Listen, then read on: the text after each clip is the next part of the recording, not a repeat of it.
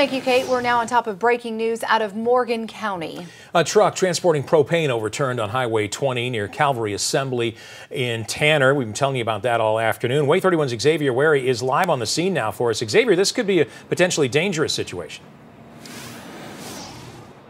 Yeah, absolutely, Dan. I'm going to step outside of the frame very quickly. They just flipped the truck back on its right side. Just a minute ago, as I came to the scene, the truck was laying on its side, and it happened right in front of a home here on Highway 20. Now, traffic is a bit heavy going into Decatur as well as going into Huntsville. Right now, from police, they say that the driver was transported to a local hospital for treatment. Again, expect delays, take alternate routes if possible. We don't know how severe the driver's injuries are, but again, any type of information that we get, we will continue to update you all live and on the web. But for now, reporting live in Decatur, Xavier Wary, WAAY 31 News.